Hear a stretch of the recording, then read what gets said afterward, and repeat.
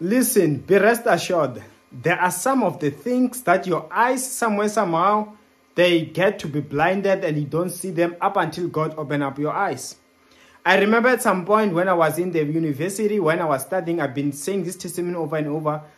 Up until I prayed fervently and aggressively, that is when instantly, when I went to my books, I began to understand things that I had been failing to understand for days. To show that the Lord opened up my mind to understand. Listen, same applied with people. Do you remember the case of Elisha and his servant? The servant could not see that they were surrounded by armies. Only Elisha could see up until Elisha prayed, Lord, open this man's eyes. And then the Lord did so, and you could see that, well, indeed, those are with us are more than those against us. And I want to pray with somebody today that it is possible you find that you have met your spouse, but they are still blinded. Hence, it is important to pray always in Jesus' mighty name. And I'm decreeing and declaring that let your ordained spouse's eyes, may you not fall under those that you have met your spouse, but unfortunately they are still blinded from recognizing you or from you recognizing them.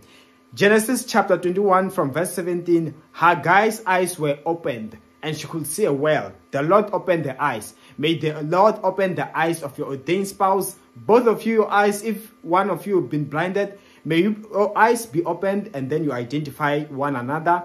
In Jesus' mighty name, take this word. I bless you. Amen. Thank you, Lord Jesus.